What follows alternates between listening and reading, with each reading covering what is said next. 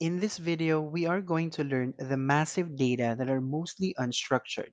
We are also going to provide some examples of big data, classify data based on the degree of organization, and explain its various characteristics. Then we are going to learn what most organizations do to extract valuable information from this enormous size of data. Let us first review the concept of data. Data is defined in Oxford languages as the quantities, characters, or symbols on which operations are performed by a computer, which may be stored and transmitted in the form of electrical signals and recorded on magnetic, optical, or mechanical recording media. Now that we know what data is, let us tackle big data. This term refers to a collection of data that is huge in volume, yet growing exponentially with time. It is generated at a very large scale and it cannot be stored or processed by any traditional data storage or processing units. Big data is used by many multinational companies to process and analyze in order to uncover insights and improve the business of many organizations. The process of collecting and analyzing the large volume of data sets to discover useful hidden patterns and other information like customer choices, market trends that can help organizations make more informed and customer oriented business decisions is called data analytics. In short, data analytics is the extraction of useful information from the data by building all possible relations among various data. To help in managing big data better, machine learning is used. Just to review, when we say machine learning, we mean a software application that can learn to increase their accuracy for the expecting outcomes. It is used to train machines by feeding them data sets and making algorithms that enable machines in problem solving and decision making. The algorithms improved over time as they have the ability to learn from past experience. Some benefits of application of machine learning to data analytics is finding solutions for problems like cost reduction, time saving, and lowering the risk in decision making. Let's take a look at some examples of big data. Then later, we'll have some examples of machine learning activities on big data. Examples of big data are the following: stock exchange that generates new trade data per day, social media sites that store data like photo and video uploads, messages, comments, and posts into its database, jet engine that generate large data in a few minutes of flight time, a university that has many students and an ocean of data. Some universities are now able to use analytics and data visualizations to show patterns of students that aids its operations, recruitment, and retention efforts. And weather sensors and satellites deployed all around the globe to contribute to weather forecasting. Here are some of the activities of machine learning in our everyday life. Did you notice the song recommendations that you get on digital music, podcast, and video streaming service like on Spotify? Machine learning does that for you. Another example is Uber. Uber generates and uses a huge amount of data like drivers and vehicles information, locations, and every trip from every vehicle. All this data is analyzed and then used to predict supply, demand, location of drivers, and fares that will be set for every trip. In addition, Uber optimally match your ride to other passengers to minimize detours. Financial institution determine if a transaction is fraudulent or not. Artificial intelligence is used to check what types of transactions are considered fraudulent. At this point, let's focus on the different types of data based on the degree of organization. First is structured data. It is any data that can be stored, accessed, and processed in the form of fixed format. It is data with a high degree of organization. This table, created using a spreadsheet, is an example of structured data. The table structure makes this type of data ready for analysis. For example, we could filter the table for employee living in a specific address. Another example of structured data are the comma separated value or CSV files.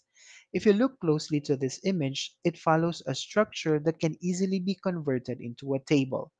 These values are separated by a comma so they can easily be related to a table.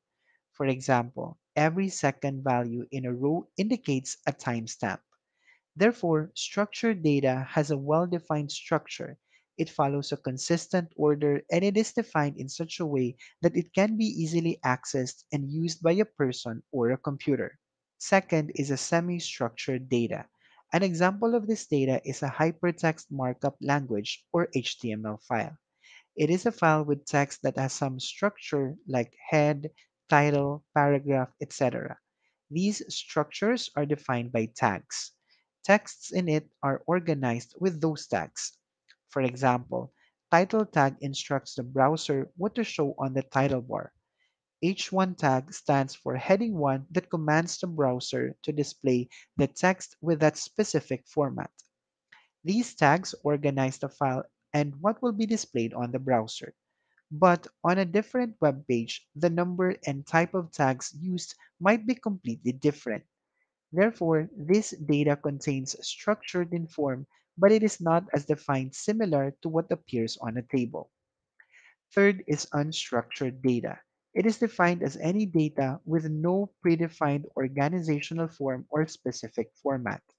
This can be data of any file format which is not nicely put into a spreadsheet or some semi-structured data format. Examples of unstructured data are any file type returned by Google search, like JPEG, PNG, MP3, MP4, PDF, or any other file type. The common characteristic of these files is there is no structure on its content. Organizations have a wealth of data, and the vast majority of all data created today is unstructured. For humans, unstructured data is typically easy to consume. For a computer, it is difficult to analyze and interpret because it has no degree of organization. With the advent of artificial intelligence, machine learning specifically, there is now a lot of progress in processing and essentially teaching a machine how to read and understand unstructured data.